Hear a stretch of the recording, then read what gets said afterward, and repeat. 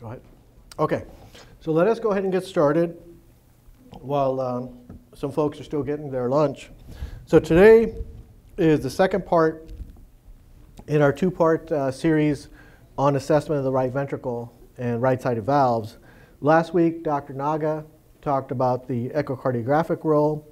Today, I'm going to talk a little bit about CMR, how it's utilized to assess the right ventricle and the right-sided valves. So here's the outline of my talk, and I think one of the things that, for the fellows you'll notice is that if you look back at any lecture series 10 or 20 years ago, there's very little talk on the right ventricle. And I think we're beginning to see much more of a focus on the right ventricle and the right-sided heart valves. So I'm going to go through some of the background, talk about the pathophysiology of right ventricular dysfunction, talk about how CMR approaches assessment of the right ventricle, and then also talk about how it approaches assessment of the tricuspid valve. And I specifically left out the pulmonic valve because Dr. Duarte, in her talks on imaging of adult congenital heart disease, will touch on pulmonic regurgitation, which is commonly seen in the pediatric or the adult congenital populations. So to start off with, I think it's important to recognize that, well, let me ask this question. I mean, generally speaking, the stroke volume of the right ventricle should equal the stroke volume of the left ventricle, right? If it doesn't, there's a problem, right? That says that there's some volume overload state that's going on. But the RV tends to be a larger size chamber than the left ventricle. Anywhere from 10 to 15% larger in size. And as a result, if they're both effectively pumping out the same stroke volume, then the RV ejection fraction is going to be a little bit lower than the LV ejection fraction. So I think it's important to recognize that if you look at the workload of the right ventricle, it's a much lower workload. It's about 25% of the stroke workload of the left ventricle. And the reason because the RV is pumping against a low pressure system. The pulmonary artery pressures generally should not be anywhere near your aortic pressures. And so as a result, the RV has lesser work that it has to do. As a result, there's less muscle. There's less myocardium there. So the RV wall is typically about 3 to 5 millimeters thick compared to the LV wall, which is on the order of 8 to 10 or 11 millimeters in thickness. And the RV also tends to be much more compliant. Now, just for a nomenclature standpoint, here I'm showing you a 3-chamber view. So this is an MRI scan in a patient showing you what's called an RV 3-chamber view. So what are the 3 chambers that we see here in this RV 3-chamber view? One of the fellows want to tell me.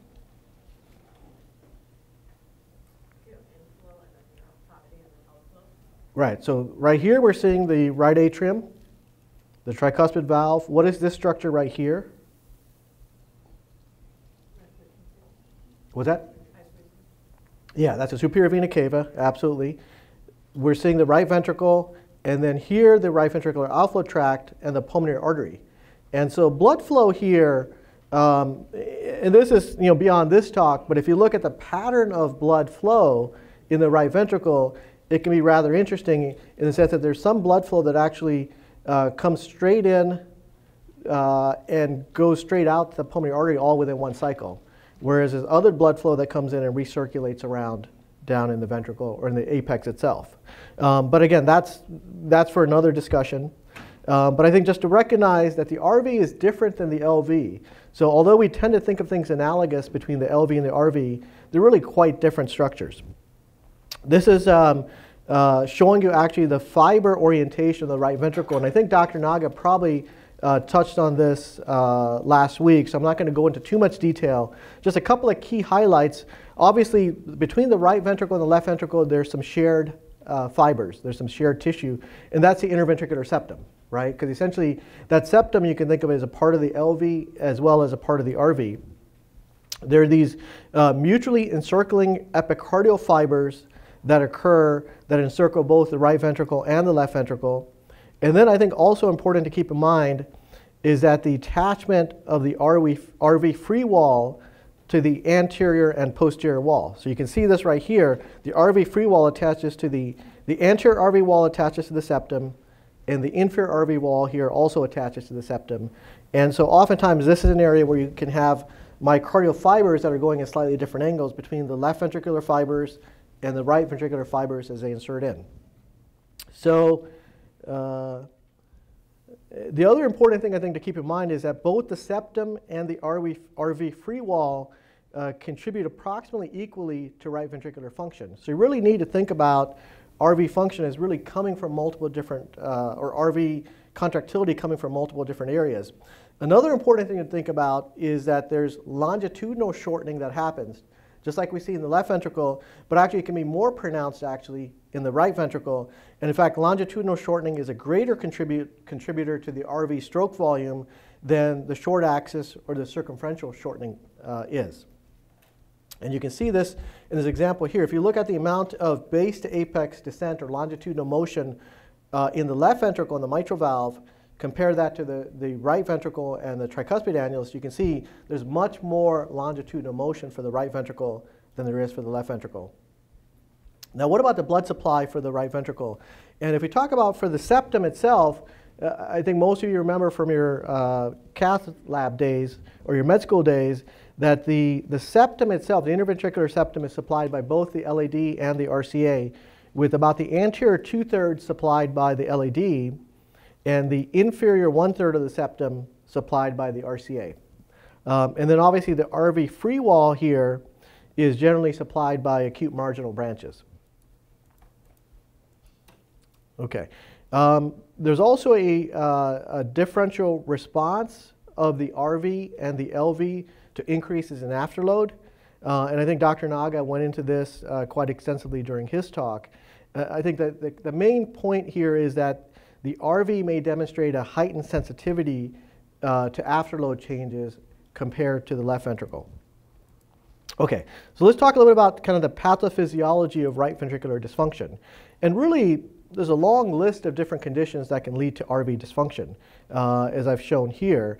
And I'm not going to go into all of the individual specifics because they're beyond this talk.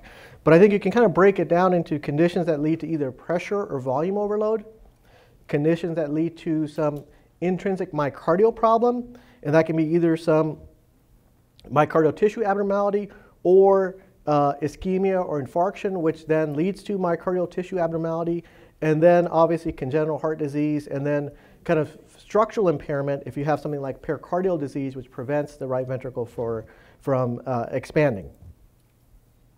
And generally what we see commonly in clinical practice when you talk about pressure overload on the right ventricle, the most common cause is actually pressure overload from the left ventricle. So some decompensation of the LV that leads to an increase in backward pressure through the pulmonary artery circuit that then leads to increased afterload of the RV and then ultimately to RV failure.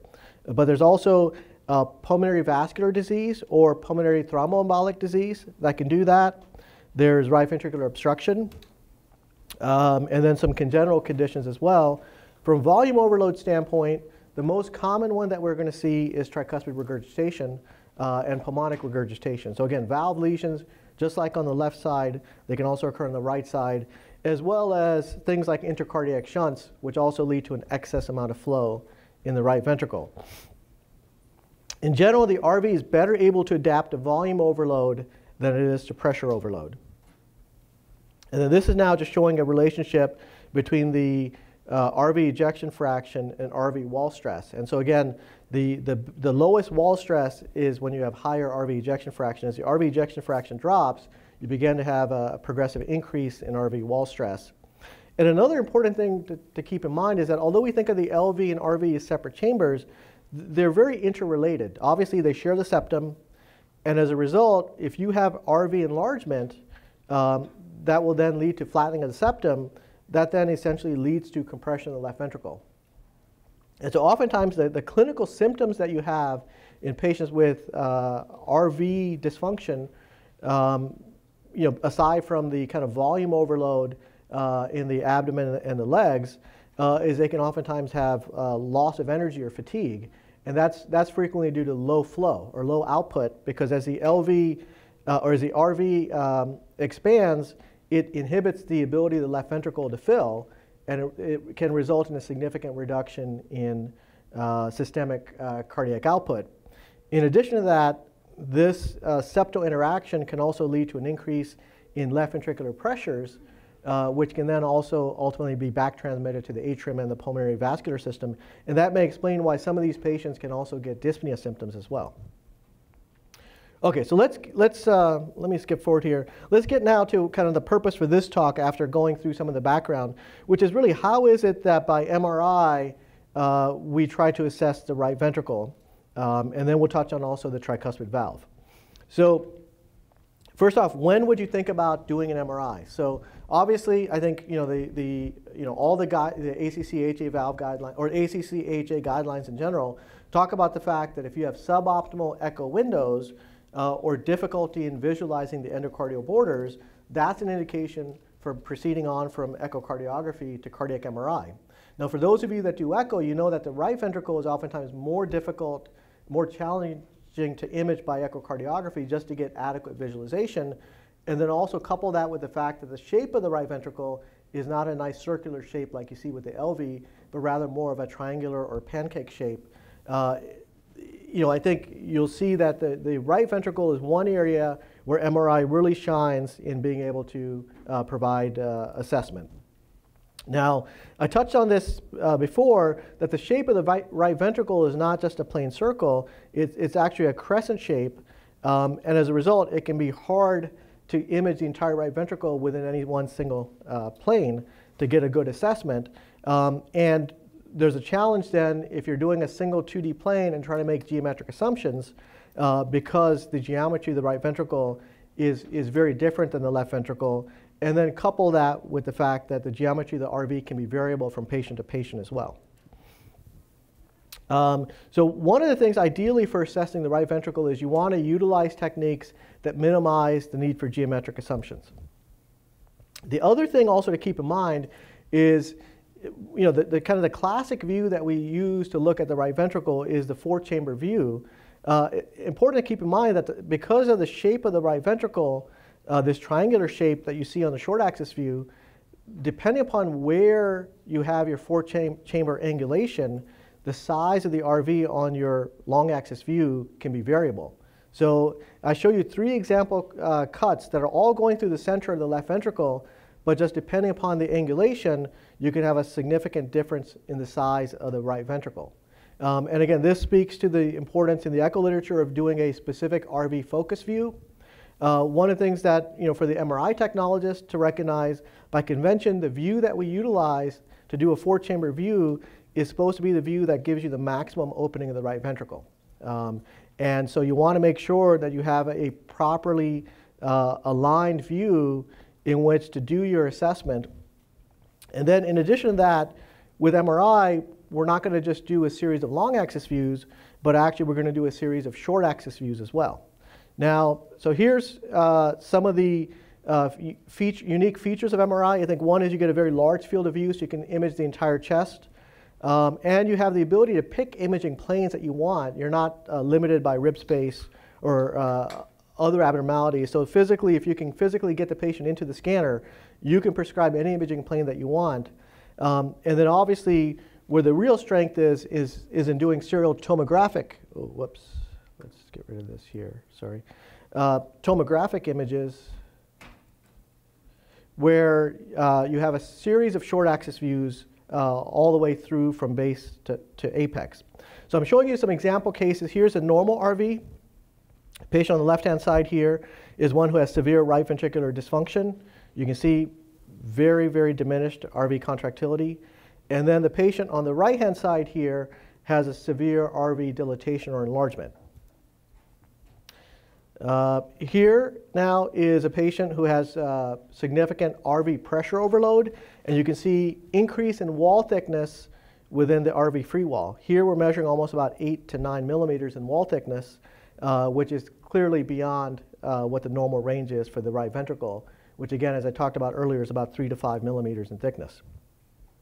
A couple of the views that I talked about, one of the key views for assessing the right ventricle, in addition to the standard four-chamber view, is this RV three-chamber, or what we call the RV inflow-outflow view. And this is just showing you actually how this view can be prescribed. And so the key is that you want to be almost vertical or a little bit to the rightward axis off of a short axis view.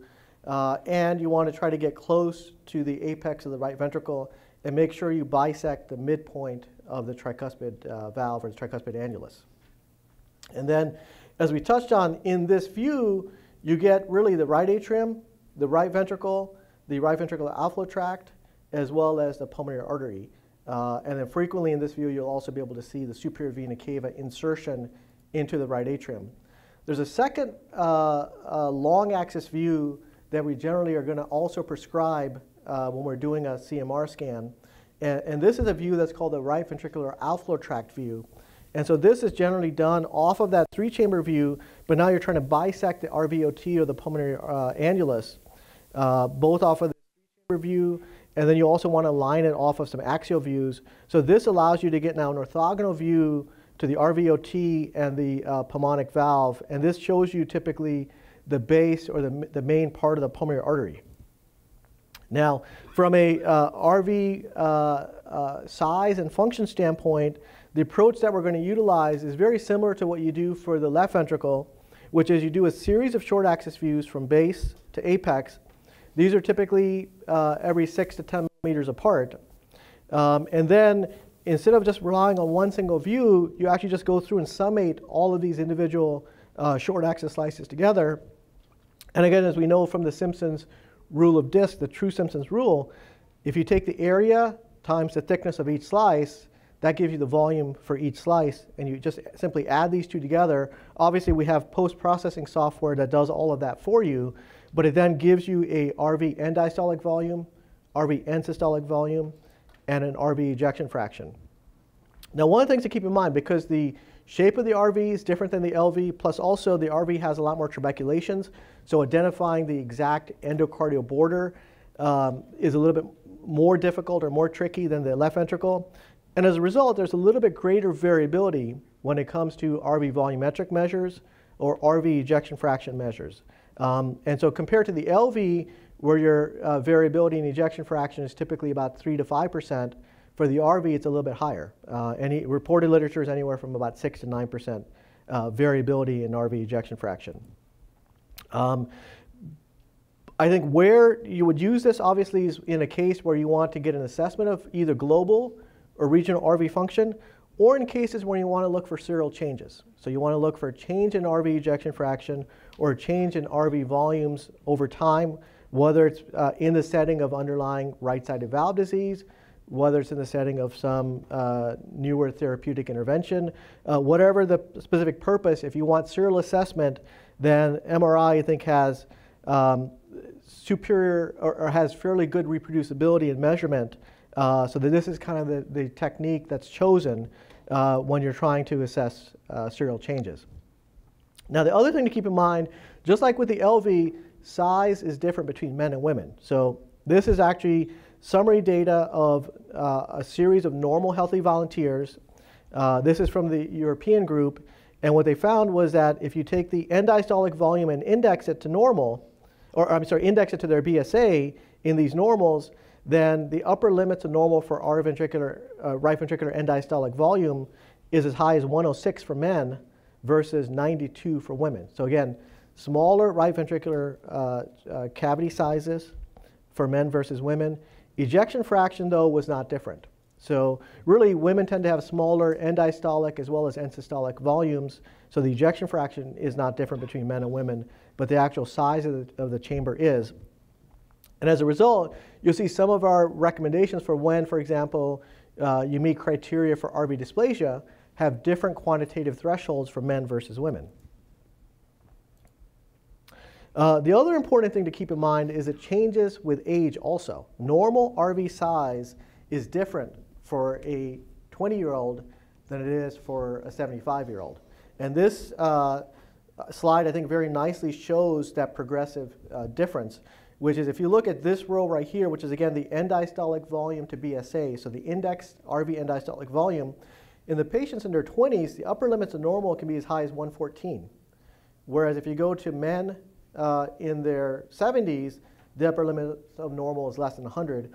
And then obviously for women, the absolute values are lower, but there's still the same relationship that with increasing deciles of age, the upper limits of normal RV size get smaller. And so one of the pitfalls you don't want to fall into, and that's why it's important to make sure before you say an RV is dilated, is that you really index it both to the patient's size, but also to their age. Because what you don't want to do is start calling a bunch of young, healthy, normal people with RV dysfunction or RV dilatation simply because they're young and their RV is big. Because again, that's just normal for young patients. The other question that often comes up, there's two different ways that you can actually do RV quantification. You can do it off of the standard short axis views like we have here on the right hand side, or you can do it off of a series of axial or four-chamber views. And so I'm showing, in this study here out of UVA many years ago, they actually went through and in a cohort of patients imaged the RV with both orientations. So with a series of short axis orientations as well as a series of axial orientations, and then went through and quantified the RV volumes. And which method do you guys think, do you think they performed equal? Is one method better? Is one method worse? What do you think? Equal. Okay, that's a good guess to always say. They're fairly comparable, right? If you look at on the right-hand side, now ultimately the question is going to be, what do you use as your reference standard? So in this case, what they said is, they said if these are normal healthy volunteers, they use the pulmonary artery flow, which again, if they're in the absence of any regurgitation, the RV stroke volume should equal your pulmonary artery flow, and they use that as kind of their reference standard. And what they found was that, I don't know why this, the relationship was a little bit tighter for axial orientation, but it was still reasonably good for doing it just off of the short axis orientation. The advantage, obviously, of doing it off of the short axis, which is what we do now in clinical practice, because we're already going to get a stack of short axis views to look at the left ventricle and to quantify left ventricular parameters, so you don't have to do additional imaging, versus doing a series of axial views where you now have to do additional imaging as well, which can be cumbersome. Okay, so let me go forward. So I think the take-home message is really either approach is fine, whether you do a series of short axis views or specific axial views to assess the right ventricular measures, but recognize that we already get the short axis views on most studies, and all the reference values that are published are all based on the short axis planimetry. So as a result, I think most labs will use the short axis views to report volumes and ejection fraction. Where we may supplement this with additional axial or long axis views, or like a stack of long axis views, if we want to look for regional abnormalities in the right ventricle. And sometimes the long axis may be better for that. Now, we already talked before about the fact that there can be a significant amount of longitudinal motion in the right ventricle, more so even than the left ventricle.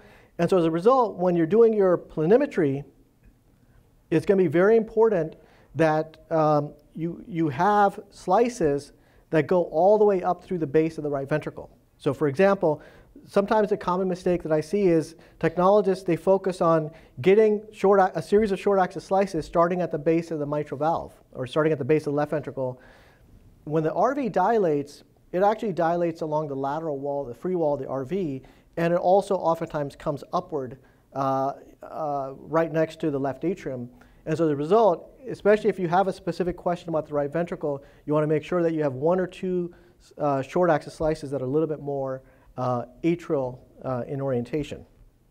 Let me now see if I can show you guys a couple of example cases, and I want you to actually help me to interpret these cases. So here I'm showing you a series or an individual case, which is a series of short axis views. Can we get one of the fellows to help tell me what they see here? I'm looking at you, Salim, so you're on. Do we have a microphone? Can we get a microphone for him?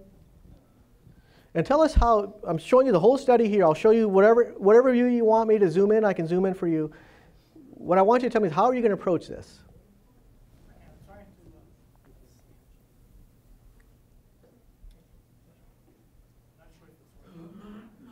Is the microphone on? I don't. Yeah, there it is. There it is.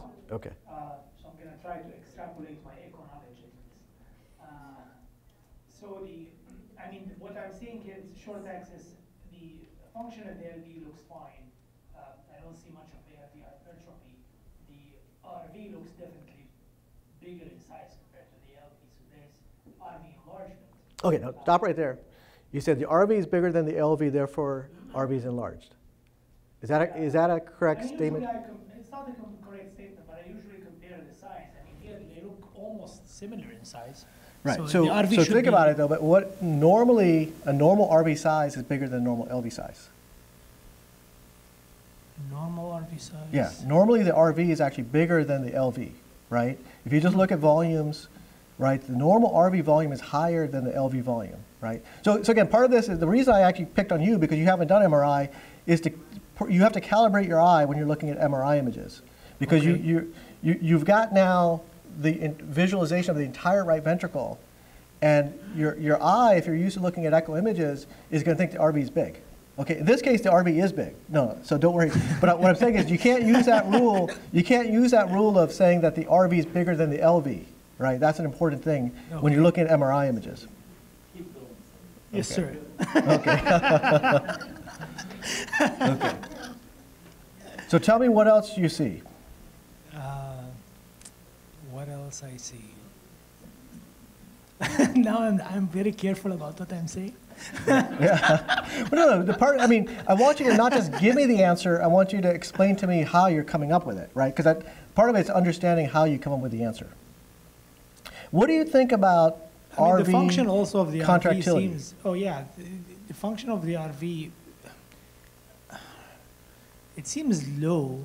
Okay. I don't see, it's not, especially the lateral wall is not coming in. The annulus kind of moving. The longitudinal function of the RV seems okay, but which is usually is the predominant function of the RV. It's more of a longitudinal shortening, but the RV free wall is not coming in. Now, are you happy with the amount of longitudinal motion there is of the RV here? I mean, it's not robust, but it's moving. I mean, I haven't seen RV moving in them. I mean, I've seen it, but I haven't focused. Yeah, so it's I mean, hard here, to compare. the amount of longitudinal motion I'm a little bit concerned about. And also, what do you think about just looking at these views here, the RV free wall? Okay, and you're concerned that it's dyskinetic, and by dyskinesis, do you define that as thinning of the wall during systole? Or do you define it as paradoxical movement? Okay, right. So that, yeah, so a slight difference in terminology. I always like to use the term dyskinesis for when it actually is thinning. But I think clearly, especially if you look at this free wall area right here, right? Let me see if I can click on this. It actually looks like it's not coming in, right? It actually looks like maybe even is bulging out a little bit. Now I'm going to make it really easy for you because I'm going to show you a view down here. Okay? What do you see here? I'm trying to. And I'm going to start kind of, we're going to make it really easy for Salim here. Okay. So that's the RV. Okay. It's Yeah, it's an aneurysm, right? It's in diastole, there's a distortion in the shape, right? It's not just that it's bulging out, paradoxical. Even if I pause this for you in diastole even, look, it's bulged out, right? Yeah. There's an RV aneurysm, okay? So bing, bing, bing, what comes to your mind? ERVD, right? So again, put this all in the context. I mean, you may never have looked at MRI images, but use your knowledge of cardiology and your knowledge of echo, and you're just, I mean, ultimately you're just looking at images of the heart, right? So now the question becomes, can I say this person's got ARVD? So we have specific diagnostic criteria, right? So that's the next step is not only do you want to see the abnormalities, you want to actually say what are the specific diagnostic criteria that we utilize. So there's a 2010 task force that came up with diagnostic criteria for RV dysplasia. So they have criteria based on echo quantitative measurements, and these are the MRI quantitative criteria. And basically, the first thing, and this I always tell people, don't get caught up with these numbers here first. First, you got to have some abnormality of the RV, regional RV abnormality to begin with, right? So it's either got to be RV akinesis, dyskinesis, or desynchronous contraction. And then you couple that with either RV dilatation or RV dysfunction. And the numbers is for men, more than 110, milliliters per meter square, or for women, more than 100 milliliters per meter square, and then, or an RV ejection fraction of less than 40. That then gives you a major criteria for RV dysplasia. And then here's the minor criteria, which are just a little bit less stringent. So a little bit less dilatation or a little bit less dysfunction than you need to get major criteria. Now, the other also thing important to keep in mind, if you go back and look at how you make a diagnosis of RV dysplasia, you need more than one major criteria, right? You need two major criteria, or one major plus multiple. So the point is, from imaging alone, you can't make the diagnosis of RV dysplasia, right? It provides you with diagnostic criteria, major or minor, but you still need to look at the EKG, the patient's history, multiple other things. But obviously, this is a strikingly abnormal study. And this person obviously went on, confirmed RV dysplasia with genetics as well, and got a prophylactic ICD placement put in. Okay, because this patient was having a significant amount of PVCs. And this was an interesting case because, again, despite the PVCs that this patient's having, you can do arrhythmia rejection and other techniques so that the image quality still isn't significantly impaired. Okay, let me show you now another case, and I want somebody else to look at this one. RV looks enlarged. What'd you say, what? RV looks enlarged. RV looks enlarged, okay. So yes, we'll give you the numbers and all that, but yeah, this is definitely an enlarged RV, right? And it's not just that it's bigger than the LV, this is a big RV. Okay, what else? It's moderately depressed at least. Okay. And so if you were to come up with a visual ejection fraction? Or for RV, like 30%, 20, Okay. 30%. Yeah, probably 30%, 25, 30% is probably reasonable, right? Because a big boggy RV that's not contracting very well. What else? But again, you fell for the trap, which is always be systematic about it. Start with the LV first, right? Look at LV size, LV wall thickness, LV function, and then come to the RV. LV wall thickness, I'm not sure how to assess on MRI, to be honest with you, but looks okay. Okay. So, and obviously, I mean, you want to see a scale. So here's a scale on the right-hand side here. So these are 2 centimeter markings here, okay? So in this patient, the RV wall thickness, the LV wall thickness we got was about 10 millimeters, so normal, okay? And RV wall thickness, what do you think? It's thinned out. Okay, so it looks actually a little thinner, right? I mean, again, there's not a specific criteria to say what's RV thinning, but again, this is certainly not a thick RV. It looks a little bit on the thinner side. Now, go back to the LV again. What do you think about LV function? It's low normal. Okay, and is it kind of global, or is there any region? The apex moves more than the base. The apex what? Moves more than the base, I think. Or The apex moves a little bit more than the base. The septum. Or, So look at the short axis views. Just go through the short axis views one by one. Let me do this. Let me click on this. Somebody looked at the LGE images, right? Yeah, it's always it's a quick cheat test to just scroll down, but don't do that yet. So just look at the thickening of the lateral wall looks better than the septum. Okay. So I'm going to show you here, this is diastole, so you can look and measure what the thickness of the wall is. What do you think? Let me show you maybe one slice above this. Septal, infraseptal especially doesn't Okay. come in. What about this, this kind of inferior wall right here, right? There's two things. I don't know how well it projects. Not only the thickening here is a little bit not as robust as the other areas, but also there's a slight increase in signal intensity here. I don't know if you can see that on the screen. You might need a better quality monitor to see that. So, but this is where I can make it easy for you. If I show you the delayed enhancement images, what do you see? There is delayed enhancement in the inferior wall. Right. There's the inferior wall, and it looks subendocardial based, right? So this looks like an infarct, right? So this person actually had an inferior wall infarct, an inferior STEMI, okay? Now go back and look at the RV, and what do you think about now? You said the RV size is big, RV function is reduced. Is it globally reduced or regional? There's some regionality to us. Apex Okay. moves more than the lateral walls, the Okay. base. Okay, so you think the apex is moving better than the lateral wall or the basal segment, right? Mhm. And let me show you this view right here, the short axis view. Yeah, the lateral walls are not moving, or the inferior walls are not moving. Yeah, so exactly. So it's this kind of bottom half, right? So it's really the basal kind of diaphragmatic portion of the RV that's not contracting so well, right? And let me now show you, go back and look at that same delayed enhancement image, and what do you see? the LG uptake in the inferior. Right. In this area where we saw the Walmosh abnormality, there's actually infarct here as well.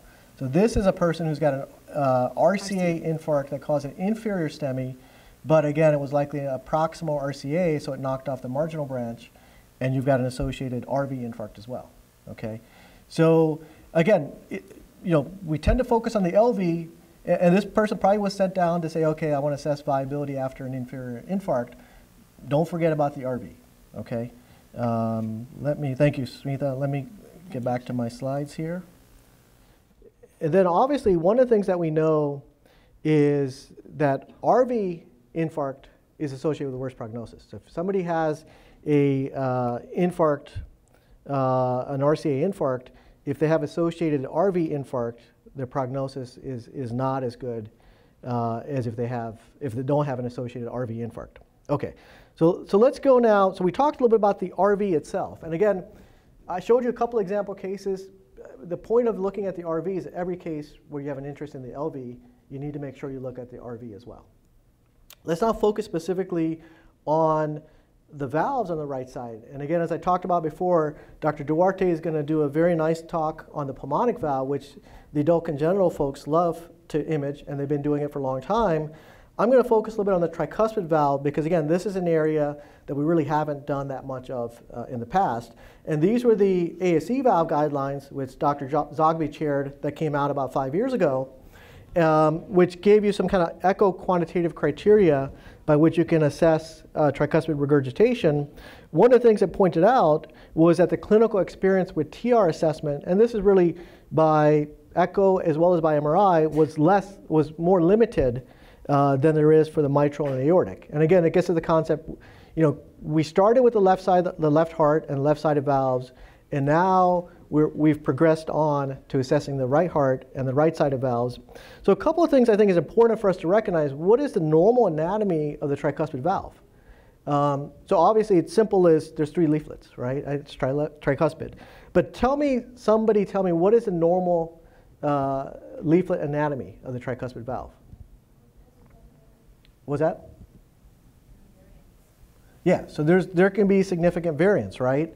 And so the kind of standard nomenclature is that there's these 3 views: the anterior view, the anterior leaflet, the inferior leaflet, and then the septal leaflet. But the reality is, and then also this is just showing you the tricuspid annulus, similar to the mitral annulus, has high points and low points, and this may come into importance as we talk about mitral valve prolapse or tricuspid valve prolapse. This is just showing kind of if we were to do a specific view of the right ventricle, there's 3 kind of orientations that we would typically get, right? Just like how, for the LV, you do 3 views, the 2, 3, and 4 chamber view. We essentially have kind of analogous structure or strategy for the right ventricle. And it's basically the 4 chamber view that we talked about before, which is showing you this right here, which is going to show you the septal leaflet. Now, depending upon the angle you have, right, because you notice the way the tricuspid leaflet, you can think of as like a triangle. Depending upon what angle you have for this 4-chamber view, you could be imaging the anterior leaflet, or you could be imaging the posterior leaflet. So there can be some diagnostic uncertainty, unless you have the short axis views that you can cross-reference to check. The 3-chamber view that you get is typically done using this orientation right here, where it's almost going to kind of a straight vertical orientation. And this will go through the posterior leaflet of the tricuspid valve. But again, depending upon your angulation, you could be hitting the anterior or the septal leaflet. And then there's also this 2-chamber view of the right ventricle that we can get. And again, does anybody want to tell me what this structure is right here? This little triangle shape? What is it? Yeah, this is a right atrial appendage, right? So you don't see that very often.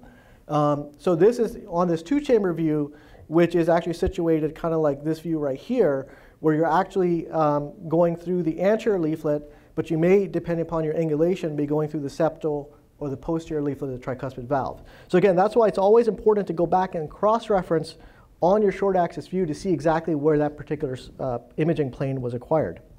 The other thing, and I think Isa touched on this, is that the anatomy of the tricuspid valve is even more variable than the anatomy of the mitral valve. And this is, I always like to, if I've got kind of extra time on my hands on a Saturday or Sunday evening, I like to go back and look at old pathology literature.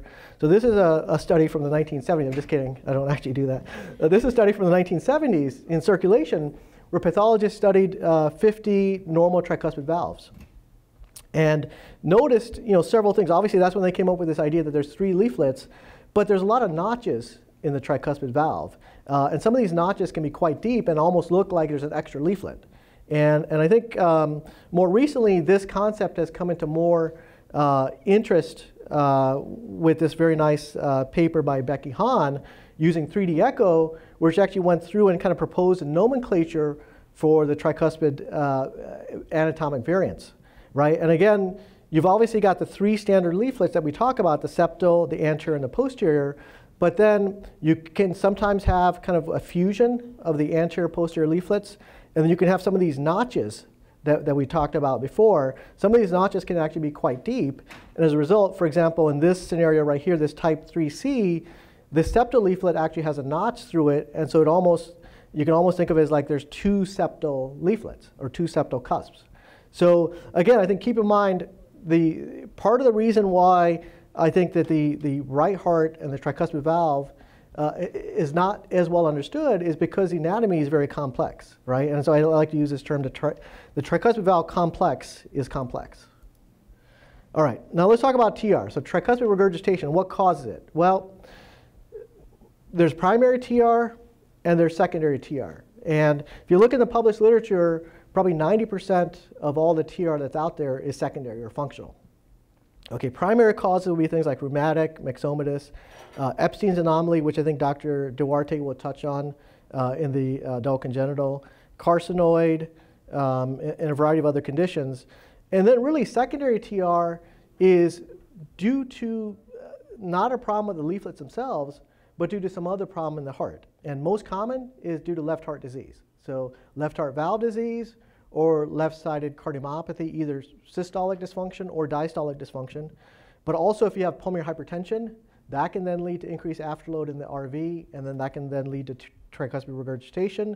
And then there's some debates on whether you would call this, I guess, when you have a primary RV cardiomyopathic process or an RV infarct, right, that's technically still considered secondary TR in the sense that there's not a problem with the tricuspid leaflets themselves.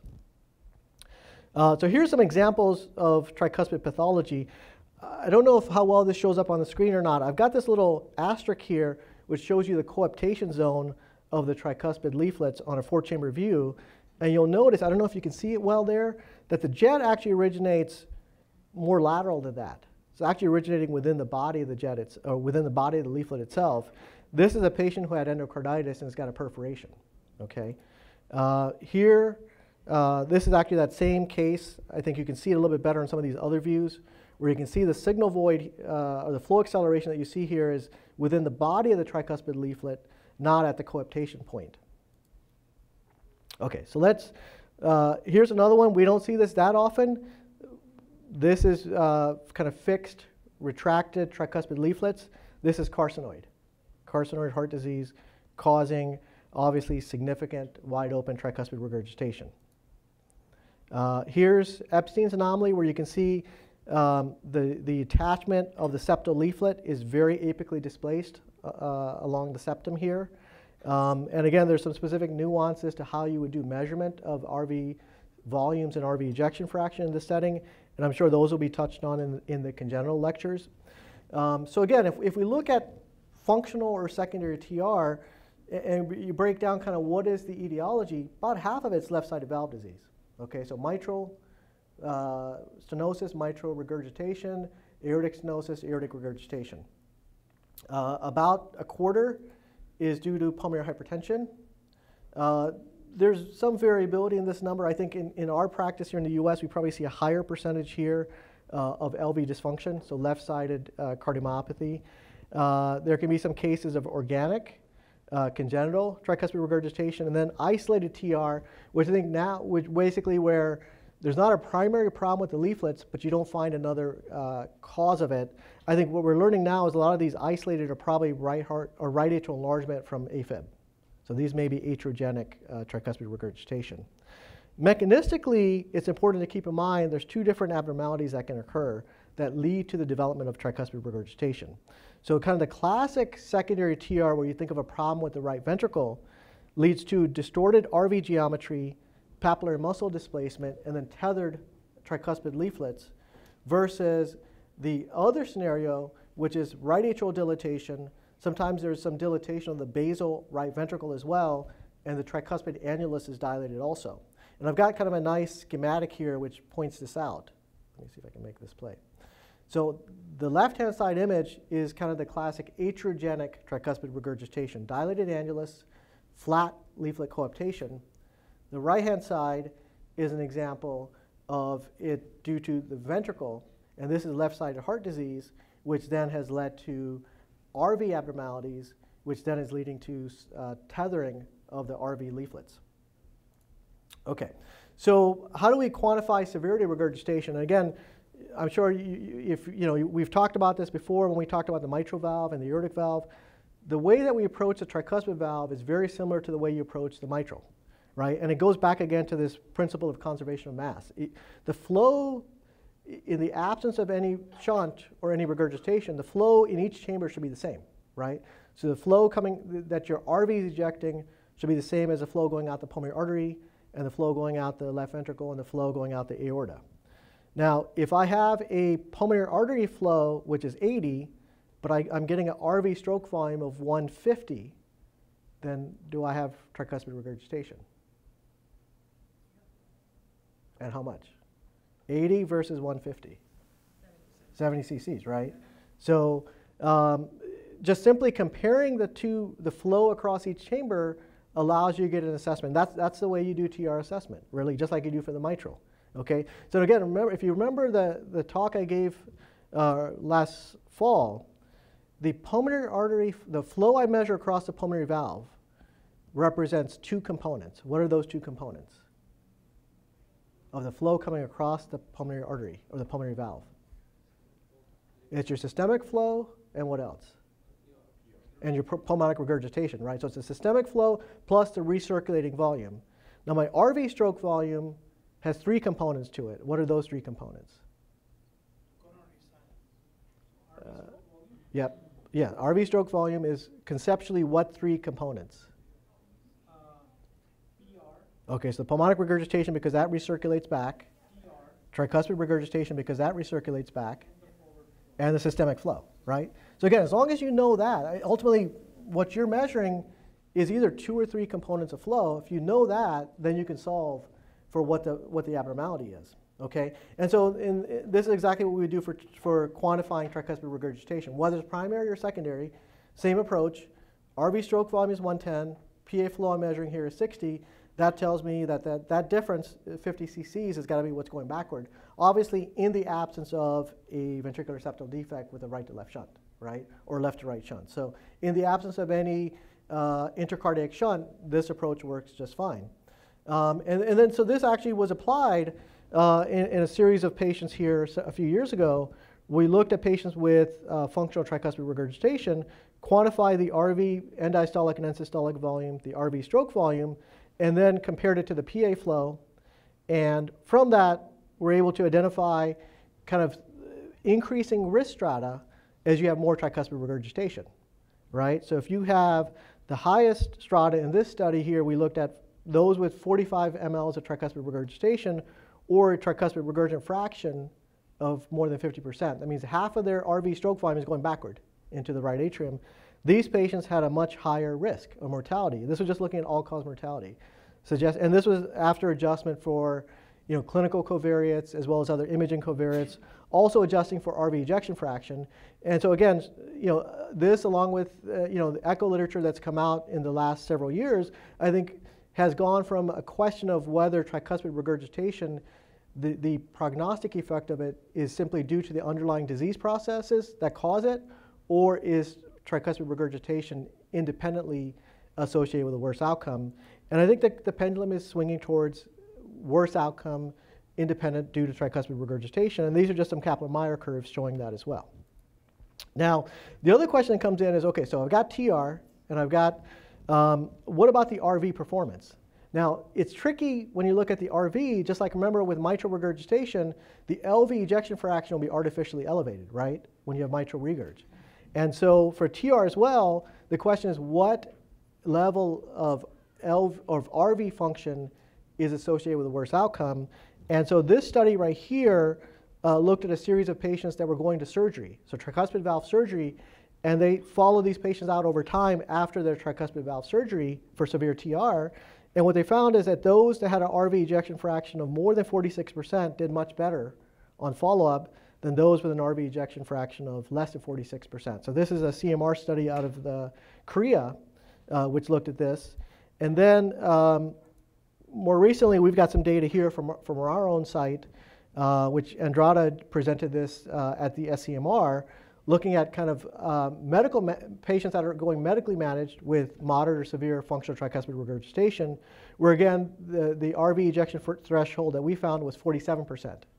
So again, this now tells you that it's not just the severity of the tricuspid regurgitation that's going to modulate prognosis, but that the amount of RV dysfunction or RV impairment can also have an impact as well. And so important to assess the TR severity, but also to assess the right ventricular performance as well.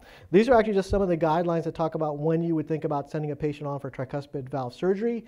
And one of the things that's also interesting, if you have extra time on a Saturday or Sunday, look not just at the current guidelines, but look at the previous set and the previous set before that, because that shows you how the field is moving. And so I look back at the first set of guidelines when I became a fellow from the ACCHA, and there were essentially no indications or very few indications for when to operate on a tricuspid valve. And you can see now the list is expanding. And again, I think that's with increasing work that's been done. Now, one of the things though to keep in mind, not all, we talked about earlier that published data says 90% of TR is functional, but keep in mind not all TR is functional, right? So here, somebody tell me what's the problem. Okay, prolapse of what? Yeah, so tricuspid valve prolapse. So how do you make that diagnosis? What's that?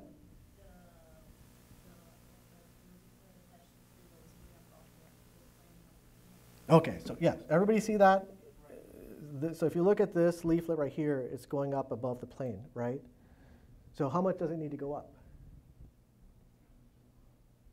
What's that? Oh, so I'm asking this to be facetious. So tricuspid, if you go back again and look at the historical literature, tricuspid valve prolapse, there's some case reports. This is actually a study of 13 patients. New England Journal of Medicine, 1972, right? So we just came a little too late. So these were right ventriculography that they did, and they described tricuspid valve prolapse in this series of patients. And if you look at the literature, what's interesting is there were, in the 70s and early 80s, there were descriptions of tricuspid valve prolapse. And then Bob Levine had this very nice paper where he said, for mitral valve prolapse, it's not just seeing any leaflet displacement. You got to understand the anatomy of the annulus and then have kind of a certain amount of displacement before you just call it prolapse. And what's interesting is, after he did this study for defining mitral valve prolapse, you see much lower prevalence of mitral valve prolapse because it's properly diagnosed. You see a lack of interest in the tricuspid valve prolapse because there's very few studies after that. Up until most recently, there was an echo study from Boston where they looked at tricuspid valve prolapse and proposed an echocardiographic definition. And then there was actually an MRI study also done a couple of years ago where they just kind of used an empiric definition of prolapse. And so one of the questions I think we're talking about is there's not a good diagnostic criteria for tricuspid valve prolapse. And so this is actually one of the things that was just published a couple of days ago. Dr. Andrada Gutta here worked on this project to say, let's come up with diagnostic criteria for what do you define as tricuspid prolapse. And so the way to do this is to say, let's look at normals, right? And, for those of you that sit with me in the MRI lab, I frequently like to go back and look at normals, right? Because again, you see an abnormality, you want to go back and look at normal case and say, is this abnormality really different than normals? Or is it just that I'm happening to notice it in this case? And so the way that this approach was done is to kind of characterize normal healthy cohorts, define what is a normal tricuspid displacement, and then from that, apply this to a set of criteria, or apply these criteria to a series of patients with mitral valve prolapse, and also then to a series of patients with non-degenerative primary MR.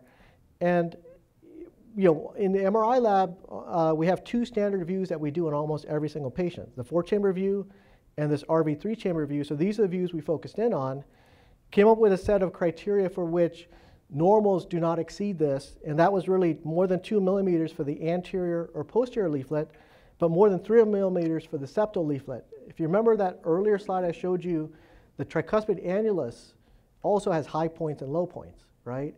And so the whole point is if you have a view that's going through the low point of the annulus, then you're going to have some amount of what leaflets coming above what looks like the annular plane, which is just normal. And so that's why there's a slightly different definition for the anterior and posterior leaflets versus the septal leaflets. And using this definition, none of the volunteers met this criteria for prolapse. None of the patients with non-degenerative MR met this criteria for prolapse. But you see, especially in the patients with bileaflet prolapse, Barlow's patients, a much higher prevalence of having tricuspid valve prolapse, suggesting one, that these may be interrelated processes, that there may be a connective tissue disorder that's also affecting the tricuspid valve as well. And then I think what's interesting is if you look at tricuspid valve function, those with tricuspid prolapse had a higher prevalence of having tricuspid regurgitation, significant TR. So again, gets back to the whole issue of, most TR that you're going to come across is secondary, but you also need to keep in mind, especially in the setting of mitral valve prolapse, that you may also have some associated tricuspid valve prolapse as well, and that can be associated with higher incidence of tricuspid regurgitation. So, quick question. Yep. So, why? I'm trying to think. Why do we focus much on how do they diagnose the tricuspid valve prolapse based on how many millimeters above the annulus? Why we don't focus on the effect that we have? Like, let's say, is there a criteria that is 3 millimeters above the annulus? That means that it's significant, or we go by the volume of regurgitation? Because if there is a prolapse 1 millimeter, by calling it a prolapse. There's two different things. You're talking about is the severity of the regurgitation. That's function, right? That's the function of the valve. The other is the anatomic abnormality or the mechanism, right? Because you can see this in the mitral valve, right? You can have people with Barlow's and they don't have much mitral regurgitation, right? So having mitral valve, having prolapse of a valve doesn't automatically mean there's severe regurgitation. So you need to independently assess both things. You need to assess the mechanism, but also assess the function and the severity, okay? So I want to stop here, but I think what I wanted to try to touch on is just the fact that there's a lot to the RV we don't know. And I think one of the nice things I think is what you're seeing, especially in this last decade, is there's a lot more awareness and a lot more understanding, but there's still much more to be learned. But use the principles that you know from the left side. Use those to help you look at the right side. I think MRI is a great technique because it allows you to get good visualization of the right heart. And I suspect we'll be learning more and more things as we go. So I'm going to pause there. Any other comments or questions? No? All straightforward? All right. Great. Thank you very much. Yep.